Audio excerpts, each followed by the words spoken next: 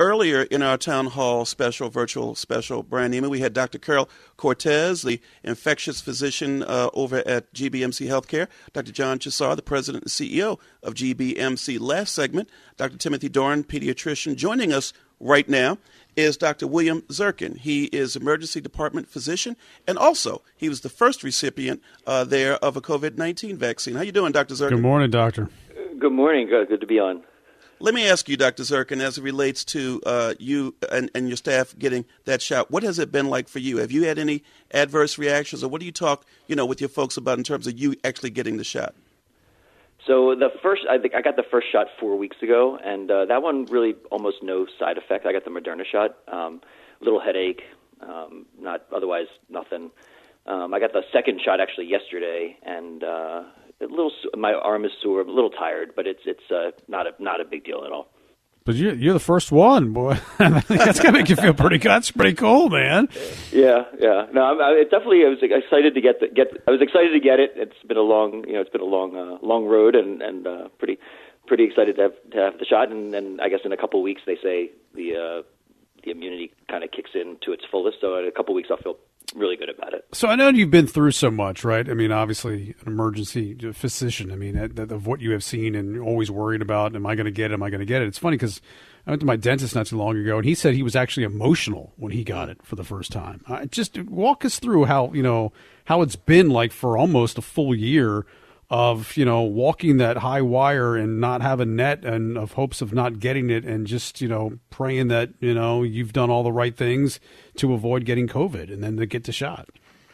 Yeah, no, it's when it first started back in March, it was, really a lot of unknown and just kind of scary from that standpoint. And obviously it was challenging and it's exciting as an emergency physician. You kind of get excited to take on these challenges. On the other hand, there's that extra fear factor of getting it yourself, so which you don't normally think about as part of your practice. So everyone has their own routine, and I would come in, I leave a mask on the entire shift and an N95, and then I go out to the parking lot and bring a change of clothes, and I get down to my underwear and change into a totally different set of clothes. So just in case I was exposed, I don't want to bring it home to my family. So as soon as I get home, I sort of run to the shower and get in. So it's been like that for 10 months, and this, I'm not sure that it changed completely with this because you still, I guess, could still drag it in on your clothes, but it's a scary thing. On the other hand, it's been kind of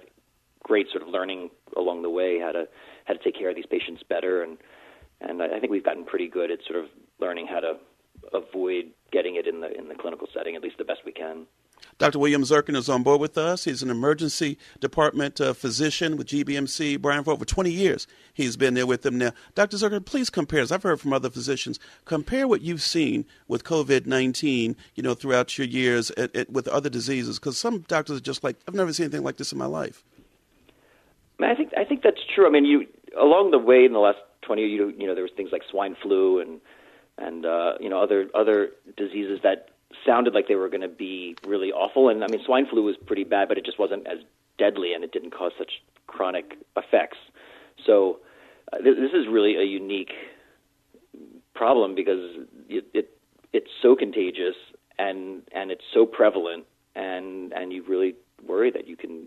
I mean, in addition to the patients, you worry about it yourself. So it really has been a completely different clinical entity from my standpoint. It's just it's scary, and you kind of, but you have to do your job, and you have to do the best you can for your patients. Yeah. Where is your optimism level? We talk a lot about this on the show. You hear some other people say it's going to be maybe an ugly next 6 months because of all these different variants. Where is your optimism level where we are right now with COVID, and especially with the vaccines now on the market? I think we're starting to see a little. I think we're starting to see a little bit of a plateau and a slight decrease now in the number of cases. It's at least it seems that way. And if you look at, you obviously do a lot of reading on these things. As more information comes about it, in Israel, it sounds like when they've done a lot of vaccination, those cases really do seem to be decreasing. So you have to think as the population gets more and more vaccinated, that God, you just got to hope that things are going to come back to some semblance of normal over the by the summer. Hopefully, I don't know. Who knows? I don't know. I don't think I have any greater knowledge about it than a lot of other people. But I just got to be hopeful that this is moving in the right direction.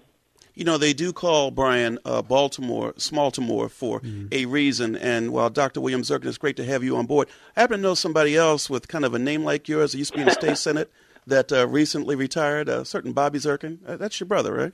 That is my brother, yep. Oh, okay. Just you know, like I say, Smaltimore. I do have to ask you, Dr. Zirkin, when it comes to the issue of where we are now, a lot of people are saying we should be in an educational mode as well as a treatment mode. What are your thoughts about how we need to educate people at this stage, now 10 months in, where we are? So I agree with that. I think physicians in the community, and I think and there's going to be a lot of other people in the community as well, you know, athletes and politicians and other celebrities and whatever. But people really need whoever. I know a lot of people listen to a lot of different sources for what they're going to do as an influence, and I think we need to educate people that you know, at least we went and got a vaccine and that we did well with it. And I mean, for me personally, I tell, you know, people I work with who might be a little worried about it, or patients that I couldn't wait to get the vaccine. I think it's part of our job to try to educate people that the vaccines, even though they're pretty new, that they seem to be safe, they seem to be efficacious, and that you know, obviously, don't tell people what to do, but you can just say, I couldn't wait to go get it. And, right. Yeah. Thank you, Dr. From my standpoint, I couldn't wait. So great to have you on. Thanks so much for your time. We appreciate it, and best of luck down the road too.